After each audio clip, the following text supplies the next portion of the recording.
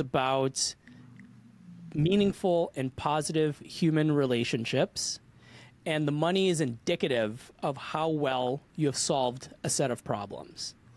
And so is that sort of your attitude when you're going on to a show floor, or do you have a different or adjacent philosophy that you follow?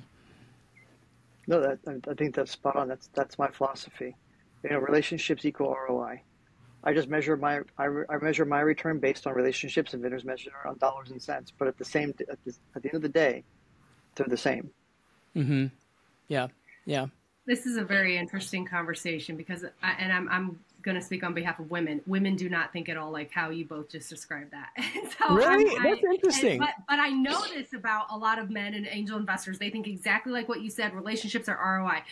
For women, relationships are I buy people. I don't even think about the numbers because the numbers always follow. So I look at it from an opposite angle. And that's something that we've talked about a few times on the show. Cybersecurity only has, I believe, about 19 to 20% women in it industry wide. So we're trying to bring more women on board in every capacity possible.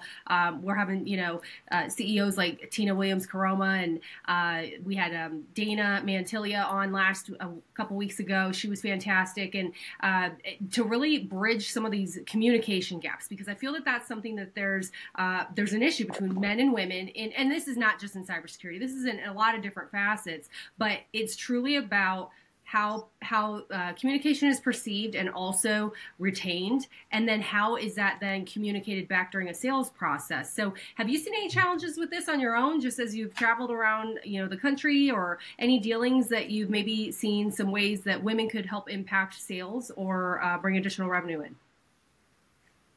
I don't want to sound gender biased, but I noticed that when I'm out socializing, because I don't go to the bars because I want to get drunk. I go to the bars because that's where everybody else is, and I'm just trying to grab a drink with somebody else to build the relationship. It's just touch points. Mm-hmm. It's all I focus on is touch points. Just going back to what Josh just said. It's those interactions, it's those touch points that are so critical, because at the end of the day, the more and statistically, I think it was 13. After you have 13 interactions or touch points, they typically tend to buy. Was one study I did, but this was like 15 years ago, but might still be the same. I don't know. But that's where the touch points are critical. So the more times you can see them, be like, "Hey, Bob," or Jim, or Joe, or whatever. It's like that's all I'm looking for. Mm-hmm. Mm-hmm. Yeah, back in the day, it was all about rapport. You hear that word thrown out quite a bit, and it's not something that, unfortunately, I don't hear it very often. I don't hear about rapport building, which is very valuable. So I'm really interested in this, Maggie. And I know you can't speak on behalf of all women, and this is interesting to me. I'll give you a little bit of context, because I was at the Cybersecurity Summit last week, and I heard some fabulous women just speak on all kinds of topics, from DEI to the hardcore tech stuff to thought leadership. And that was the only room that was packed. Mm-hmm. So there were other rooms there, other seminars, but the women in cyber, it was packed. And I mean, there was a tribe there, right? So these women are, they're on it. And I know a few of them personally, so shout out to Tina and Eileen, the fabulous security leaders here in the Midwest. And so, I guess one thing I didn't hear is that emphasis on building relationships. So, is it? And I know this is a caveat. I mean, you can't speak on behalf of all women, but I think there are a lot of women who are listening here. I'm just saying it. Like, I'm trying way harder than Charles to be gender neutral here, right? I think I kind of see where you're going, but I'll let you. Yeah. So what holds women back from making those relationships? I know it's intimidating, because the relationships they would be making probably would be mostly with men. Is it because there's the man factor there, or is there something deeply psychological that may be preventing women from going out and forming those meaningful relationships? I think it's a little bit of both. And for the love of God, dear sisters, don't ring me up for this. This is just my opinion and my perception. I think that, number one, we're already working in an industry where there's no trust. So there's that. Then you're talking psychologically. Men don't trust women. Women don't trust men. That's a very commonality I see. Then you put it into this industry. A lot of what I see with women in this industry in particular is they bond together, which is fantastic. I'm all about that sisterhood, women investing in other women-owned companies, things of that nature. I see a lot of women intimidated partnering with men. And what I see with men is it's a good old boys club, still very much so in a lot of angles.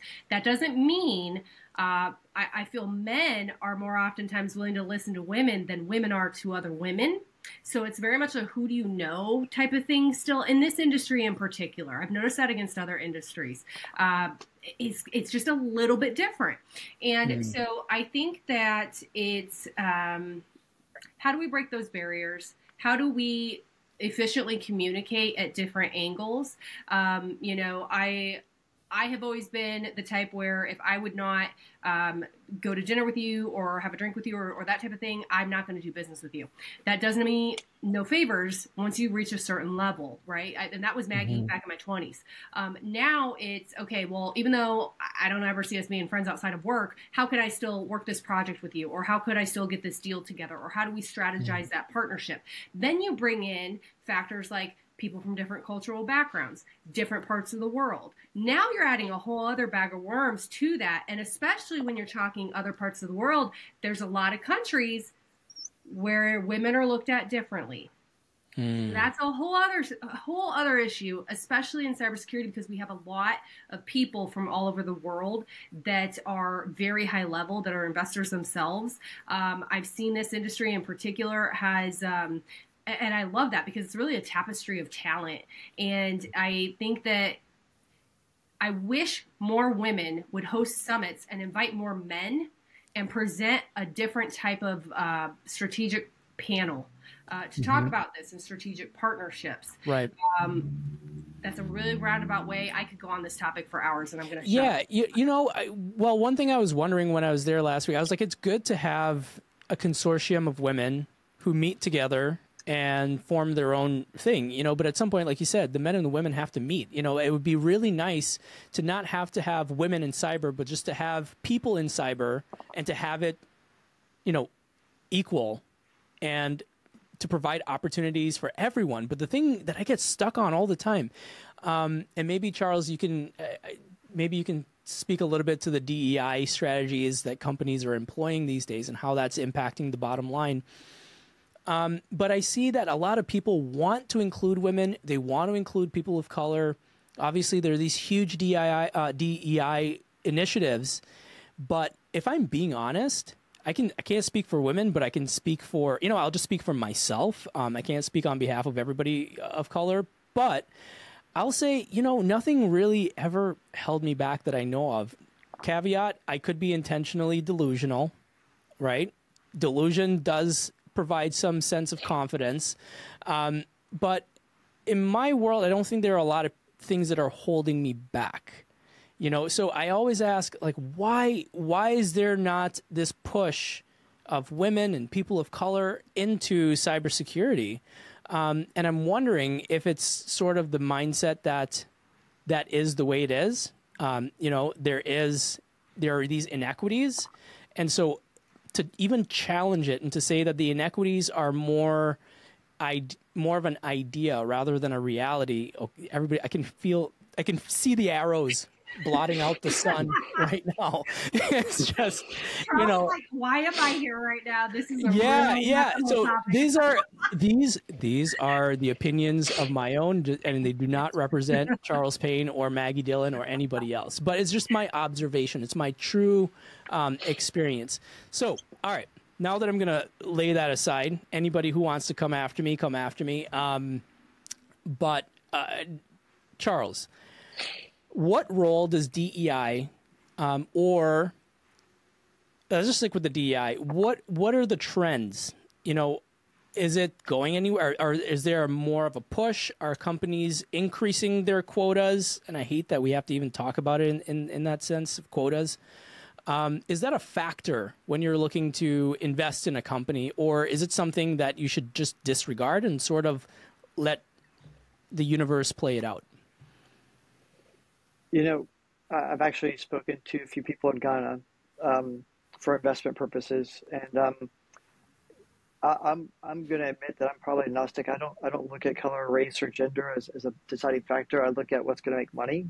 I mean, that's the only discriminating factor I discriminate against, is if it's going to make money or is it going to lose money. And that's the only thing I have that I discriminate against on that part. But going back to like your DEI question, it's like yeah, I used to teach as a professor for a while, and I would notice that more inherently as a white male, speaking for myself in this case, I would apply for every job. It doesn't matter what it is. It could be like, trash collector to CEO. I would apply for everything down the line because I know at one point in time, I'm going to hit the recruiter that's going to say, hey, this doesn't make any sense. Why did you apply for this? You should apply for over here.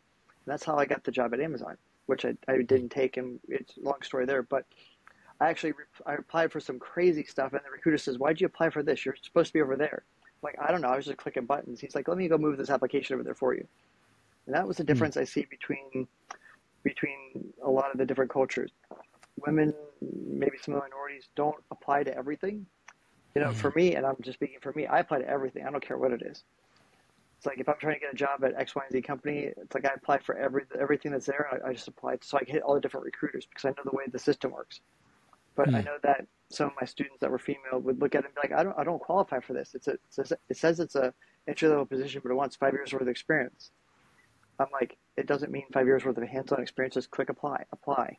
You have to apply. If you don't try, you'll never succeed. You have to apply. It's like I know because I'm teaching them. I'm talking with them on a daily basis. Like they have the skills, but they're just they're a little bit skittish about applying because they're like, oh, I don't meet the job description. The job descriptions are crazy. So just circling back to everything that we're saying back again for DEI, it's a crazy race, and I focus on diversity and inclusion, obviously. So whenever I can, that's necessary, absolutely. Because at the same token, and Disney's favorite saying is, they get their imagination and they get all their creativity from diversity, which is true.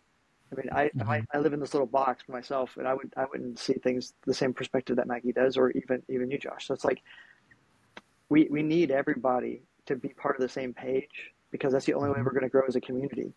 And I've said this I don't know how many times, but if you look at the difference between an adversary or a black hat, criminal, versus like the white hats, when I was in IFSI second, I was working in the financial sector. We couldn't disseminate our information or our TTPs or IOCs and indicators of compromise until like, a week or two or longer after it's been sanitized and down the line. By that time, a whole bunch of other people have been hit. But you flip that script and then you actually talk about what the adversaries are doing. They're actually talking amongst themselves. They're like, hey, I tried all this stuff. It doesn't work. Try something else. So it's like the way that they're communicating is in real time. The way we communicate is like next month, literally. So it's like, it's crazy. And that's where we have a huge problem at. On top of everything else. Yeah. Yeah. And if you're an employer and, well, let me just say this, you say that whatever makes money, that's basically your discriminating factor, right? If you have half the population excluded, that's half the talent, probability wise, there might be an Einstein among women and minorities that you never tapped into. So including everybody will always impact the bottom line positively.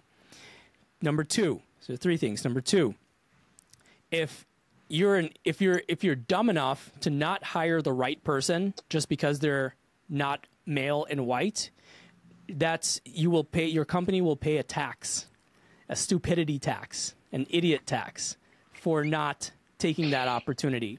Number three, for all the minorities and the women who are listening to this, for everybody, not even just just everybody who is a human being and of age, apply, and talk to people because you just never know. So, okay, I'm off my soapbox. No, I'm going to caveat exactly what you just said there. I have 15 years of executive headhunting experience, and I cannot tell you how many times someone would apply to a position I was looking to recruit for, and even though they didn't match that position, I would look at their resume and say, hey, they don't match this search, but they match this search. And I would fill several searches with a candidate that didn't even apply for the one they thought they were. God bless you. For. And truly, I encourage, especially if you're coming into cybersecurity with no experience, do not let these parameters that society has developed, these old school recruiting technology or societal standards, it doesn't match anything that we're doing. We are innovating at rapid speeds, and we need as much help as we can. And we're seeing positions being created out of thin air based off of experience or personality, or whatever the it factor is for that particular company. So I just love what both of you have said in that regard, because it's true. I've done it. I've seen it. I've helped people. So I apply.